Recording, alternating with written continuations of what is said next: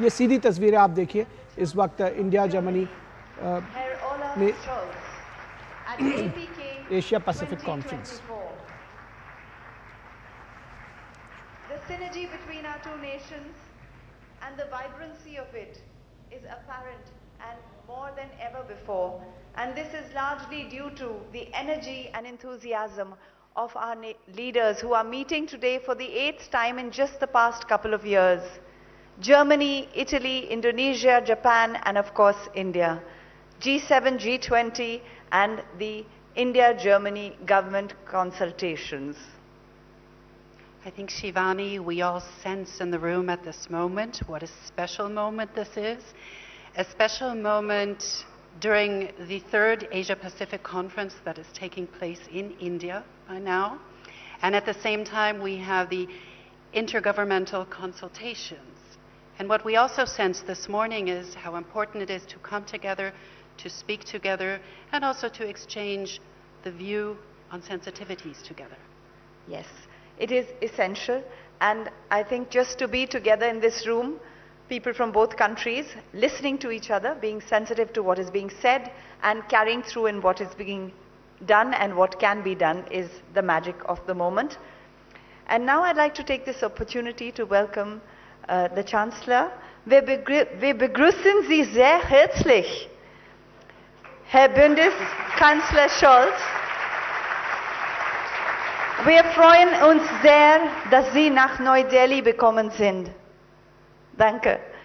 May I please request the Honorable Chancellor Scholz to come and share a few words with us, and we will leave this podium for you, Honorable Chancellor, to be able to address the audience at APK 2024.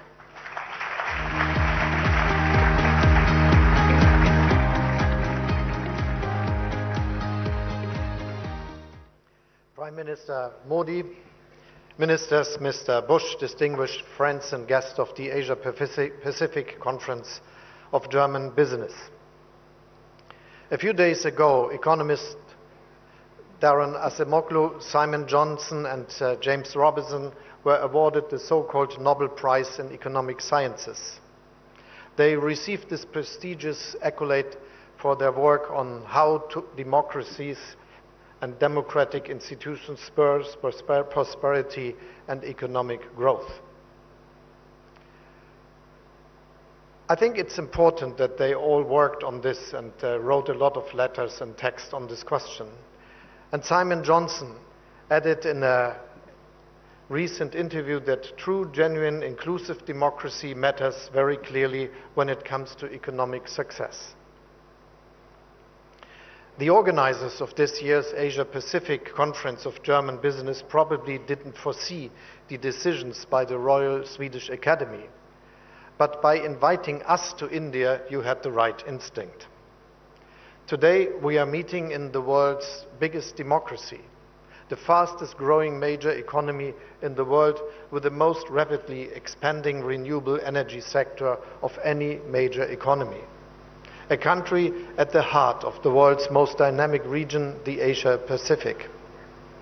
In a nutshell, the Asia-Pacific Conference has come to the right place at the right time.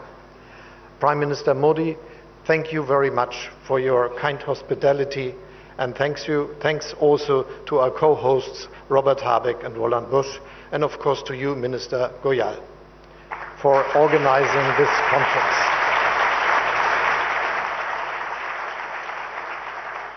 I mentioned this year's Nobel laureates because the message couldn't be more topical. Not only do many democracies face pressure from within, from populists and extremists who peddle simplistic solutions to highly complex problems. What also worries me is an erosion of international institutions and the rules that we have created through them. As the three Nobel Prize laureates tell us, this is not just a political problem, but also an economic one. Because a world where reliable institutions and common rules erode is a more unstable world, a less prosperous world, a poorer world. The world of the 21st century is something where progress is a question we have to work for. But in a multipolar world, there is no global policeman, no single watchdog monitoring our common rules and institutions. Each and every one of us is called upon to defend and uphold them. If Russia was to succeed with its illegal, brutal war against Ukraine, there would be repercussions far beyond Europe's borders. Such an outcome would endanger global security and prosperity as a whole.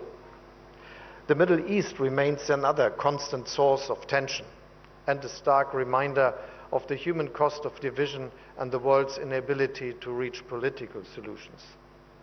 The Korean Peninsula, the South and East China Sea all remain flashpoints of potential conflicts, even though we all hope that these conflicts can be contained.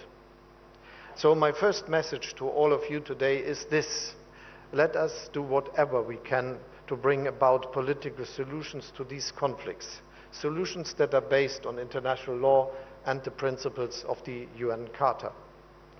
This is not only an ethical and political obligation. It is also imperative if we want to safeguard prosperity and trade and economic cooperation. We need to match words with deeds. The visit of a German frigate to India, as well as to Japan, Korea, and Southeast Asian countries, underlines our commitment to open seas and international law. At our intergovernmental consultations with India, we also want to deepen our cooperation on defense and agree to bring our militaries closer together. Our overall message is clear: we need more cooperation, not less. Globalization has been and remains a tremendous success story for all of our nations. Around 1 billion people in developing and middle-income countries alone have joined the middle class thanks to global value chains, cross-border investments, and economic cooperation. Many countries in the Asia-Pacific region are perfect examples here. This is why I keep telling the proponents of deglobalization and decoupling, or whatever the protectionists' policies are being called these days, let's be careful. In the short term, those concepts may sound tempting, but ultimately they lead to weaker growth, higher prices, lower global prosperity, and less competition, which in turn means less innovation. We need to take a different approach, one that I would like to call being open without being naive. Yes, we must avoid one-sided dependencies, particularly in areas of strategic important critical raw materials and certain technologies, for instance. But for us, de-risking doesn't mean less trade or less openness. For us, de-risking means diversification. And this diversification is happening. Look at how German-Indian business relations have developed in recent years. Relations that benefit both sides. Every week an aircraft from the Airbus A320 family is being delivered from my hometown, Hamburg, to India's booming airlines. And for Germany's Lufthansa, India has become the most important growth market in Asia. 50% of passenger wagons of Indian railways are based on a design by Linke Hofmann Busch, designed in Germany, made in India. Most of the train brakes are made by Knorr-Bremse, all of them produced in India. German cars dominate the Indian premium market and ramp up local manufacturing, creating thousands of jobs. In return, the modern software in a Mercedes-Benz vehicle comes from Bengaluru. And you, Mr. Bush, recently wrote in an article that Siemens is seeking to take industrial AI to the next level with the help of talent based here in India. Opportunities abound for both sides. And I could tell similar stories of German companies working in Indonesia, Malaysia, Vietnam, South Korea, Japan, or other countries in the region. We want to drive this positive development. Free trade is at its core. However, free trade doesn't mean trade without rules or institutions. On the contrary, A crucial institution when it comes to increasing global prosperity is the World Trade Organization. All of us are better off when its principles are respected again and we don't lash out on each other with tariffs. I'm personally committed to achieving this. On the one hand, this means restoring the legal system for setting trade disputes. And on the other hand, China, now an industrial giant, should give up the special treatment it has received as a developing country. Together, these steps can lead us to finally lifting the blockade at the WTO, a blockade which is a danger to free and fair trade. Countries of your region understand that. The comprehensive and progressive agreement for Trans-Pacific Partnership is an impressive commitment to free and fair trade. This agreement has spurred the European Union's own free trade ambitions with regard to the Indo-Pacific. Our existing agreements with Japan, South Korea, Vietnam, Singapore and New Zealand are a testimony to this. But we need to be more ambitious. We very much welcome the European Commission's finally resuming free trade negotiations with the Philippines and Thailand, and it is working towards resuming talks with Malaysia. We want to see the ongoing negotiations between the EU and Indonesia finalized and the negotiations between the EU and Australia resumed as soon as possible. And of course, we want a free trade agreement between the EU and India. My government is pushing for swift progress and rapid conclusions, and I'm sure that if we work on together on this, Prime Minister, this could happen in months rather than years.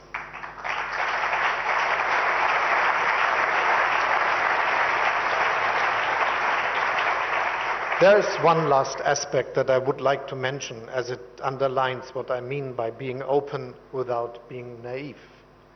Only a few days ago, the German government agreed on a strategy to attract skilled Indian employees to Germany. Even today, Indians are the largest group of foreign students at our universities. Last year alone, the number of Indians working in Germany grew by 23,000. Their talent is a welcome addition to our labor market. And let me add, we don't just welcome talent from India to work in Germany, but from all of your countries. To make this happen, we passed one of the world's most progressive laws for labor immigration. We are digitizing our visa process, speeding up procedures and making them more user-friendly. At the same time, we are reducing irregular migration and facilitating returns of those who have no right to be in our country. The message is that Germany is open for skilled workers, but that we can decide who comes. This is important because only then will our citizens continue to accept our openness. This brings me back to the beginning of my remarks and the three winners of the Nobel Prize. One of the key lessons of their work is that open societies are more likely to prosper. We need to maintain the spirit of openness in our countries and in today's world. So let us be the ones that spread it. Thank you very much.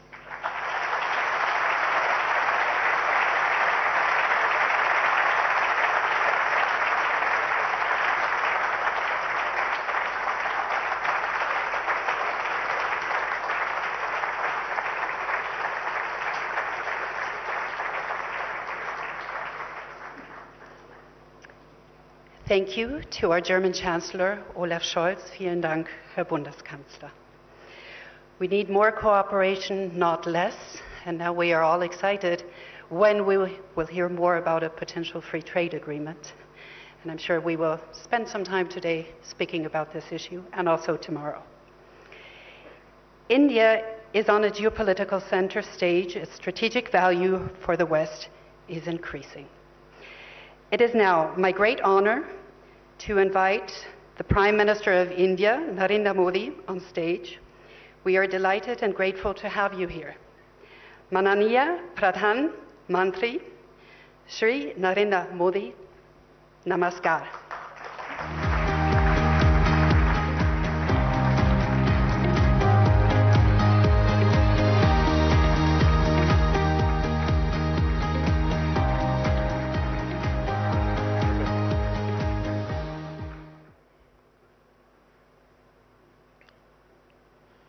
Excellency, Chancellor Solch,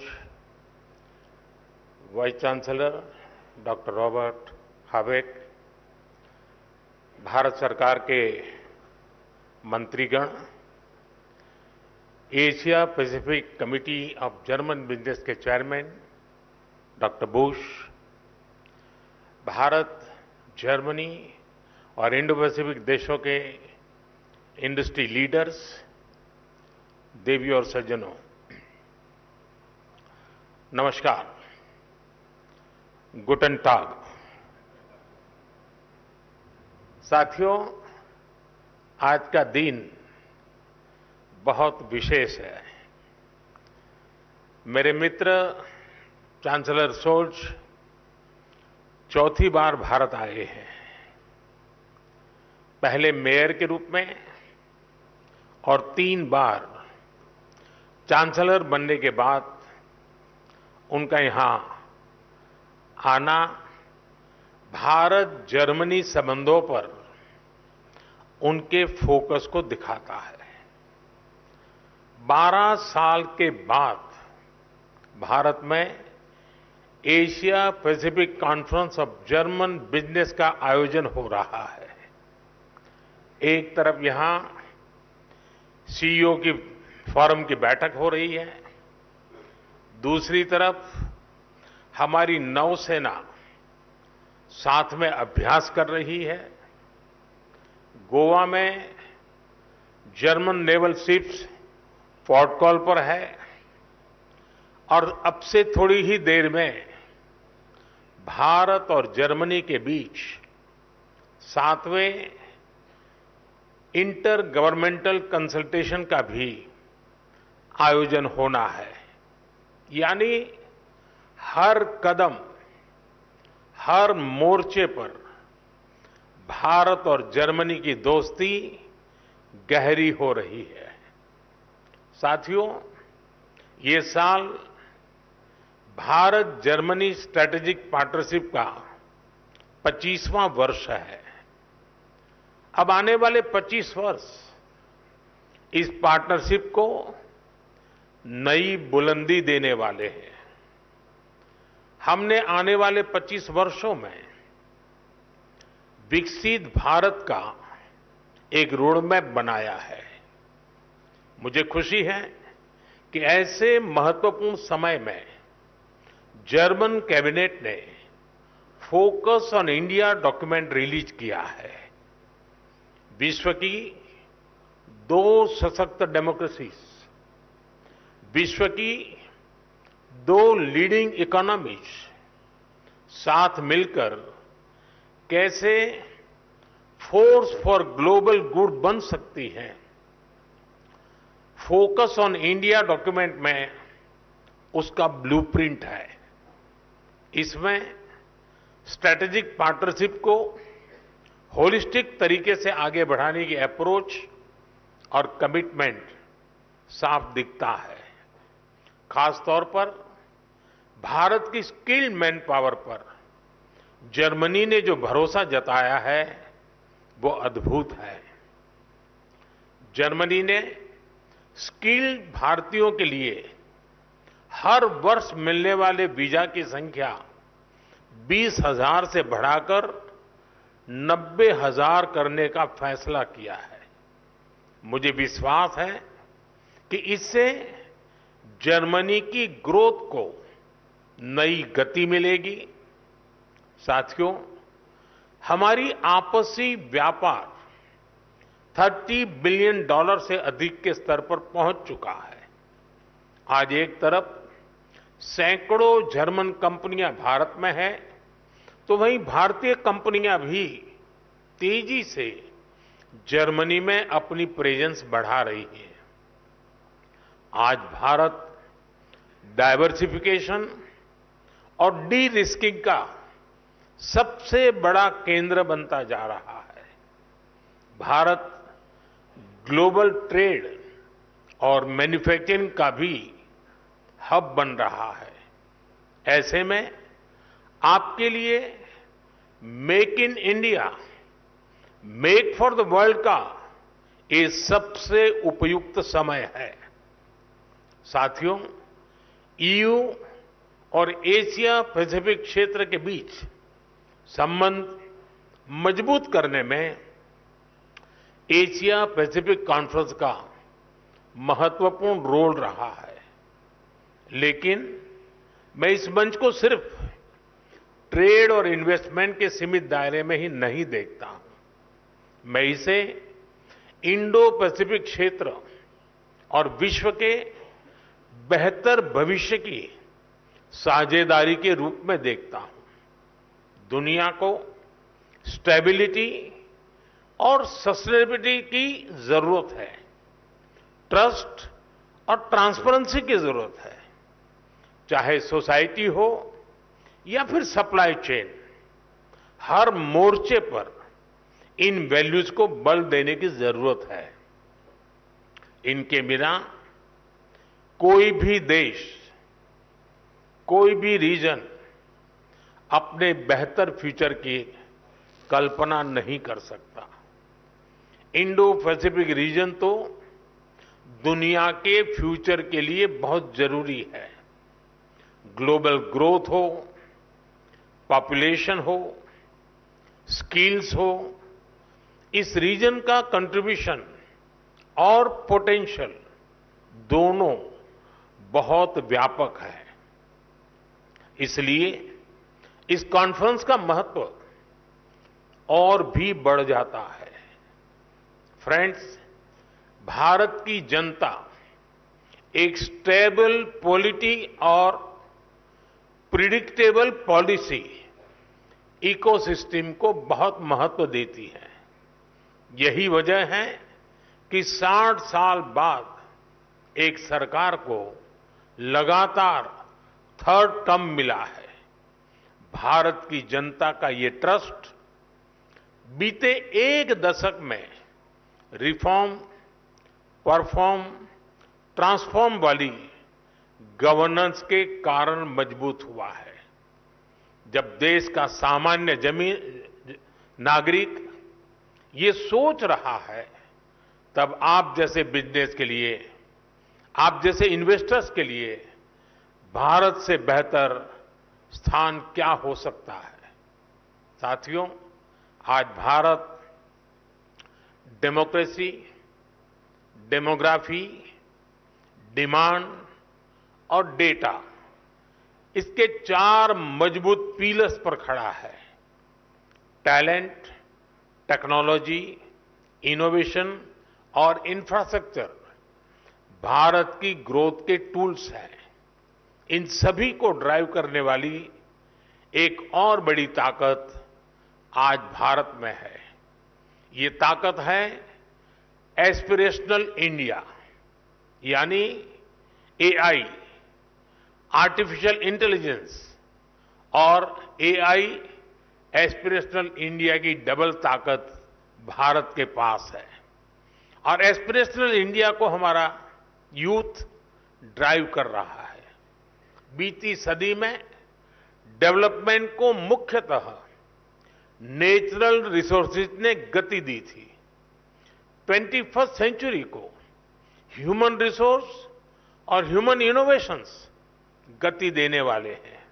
इसलिए भारत अपने youth की skills और technology के democratisation पर बहुत focus कर रहा है। साथियों, भारत भविष्य की दुनिया की जरूरतों के लिए आज काम कर रहा है।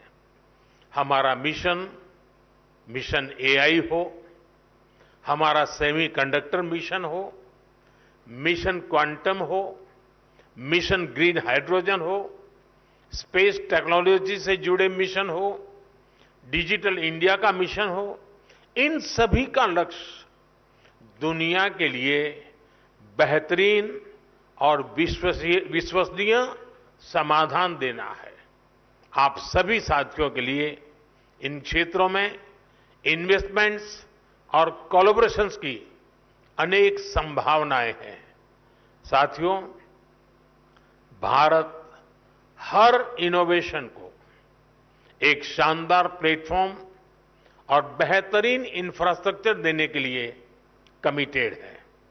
हमारा डिजिटल पब्लिक इंफ्रास्ट्रक्चर, नए स्टार्टअप्स और इंडस्ट्री 4.0 के लिए अनंत संभावनाओं के द्वार खोल रहा है।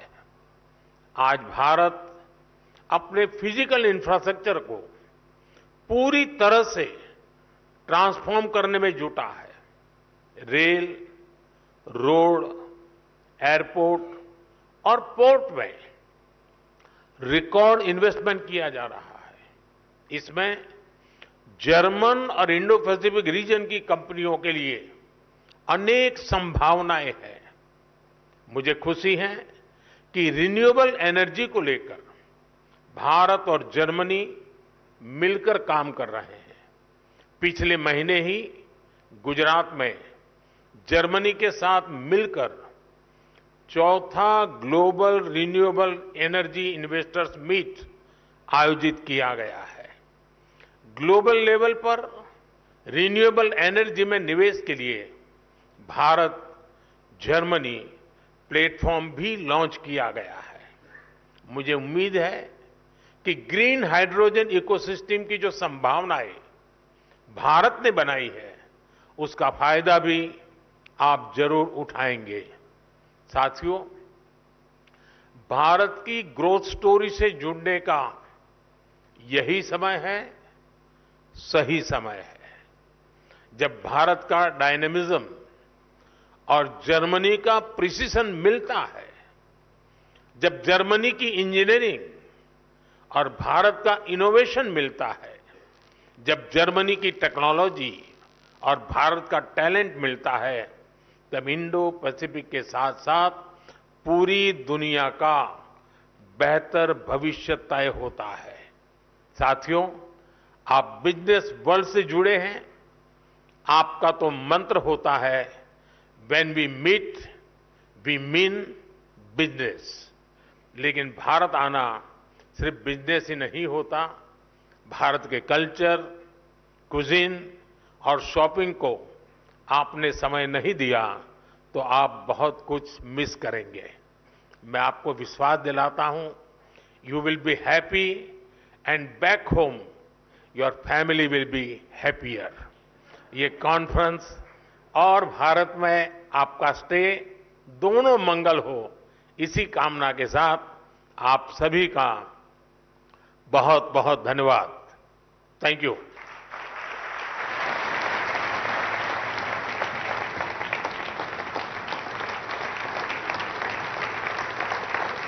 माननीय प्रधानमंत्री जी, आपके शब्दों को सुन के हर कोई प्रेरित हो जाता है।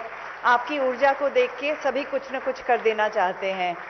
भले ही हर एक भारतीय नागरिक डिजिटल टेक्नोलॉजी से वाकिफ हो न हो, लेकिन हर एक इंसान, यहाँ का हर एक नागरिक अवश्य एआई बन सकता है, यानी कि एस्पिरेशनल इंडियन। हमारे सौभाग्य कि आपने आज इतनी सारी बातें कही। It is a great honour and privilege. Germany and India's friendship over the last 25 years has been going on, and now in the next 25 years it will take a very, very substantial way forward. Thank you, Honorable